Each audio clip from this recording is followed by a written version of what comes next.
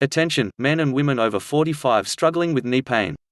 1,000-year-old 5-minute ritual reveals secret to decreasing knee pain by 58%. Learn how you can cut your knee pain in half in the next 5 minutes without harmful drugs or invasive surgeries.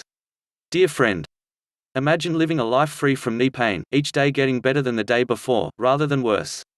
Walking, looking and feeling normal again, without those achy joints because you fixed them, feeling and moving like you were 20 years younger.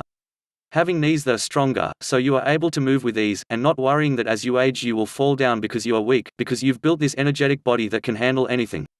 Going for a nice bike ride, walking on the golf course or around your neighborhood. Doing things you love to do, and most importantly spending time with loved ones and friends. And imagine this, going for a walk without worrying that your knees won't make it because they will be full of energy and pain-free. Think about what you'll be able to accomplish now, not only running circles around your friends, but even throwing the ball around or having fun in the yard with your loved ones. Living a better quality of life, longer than what you thought possible. You can see it now, right? Well, not only is it possible, but it's already happening for people around the world. But how have people just like you achieved this? They've found a solution to their knee pain, and you can too.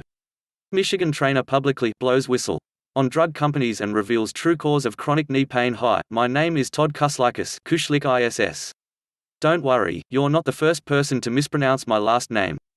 A little about myself and how I discovered this unique ritual. From a very young age, I've been fascinated by how the body heals itself. Here's why. I still remember a heart-wrenching experience that changed my life forever.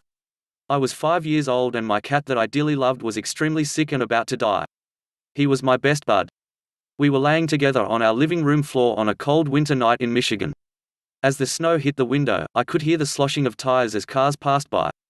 He was hardly breathing as my tears hit his fur and I pet him, with each stroke maybe being the last. You see, my family didn't have enough money to bring him to the vet. My dad said, maybe you should feed him sugar water through an eyedropper. At least that way, he'll get some nutrition. For more information check the link in the video description. And subscribe my channel for more daily health and fitness reviews.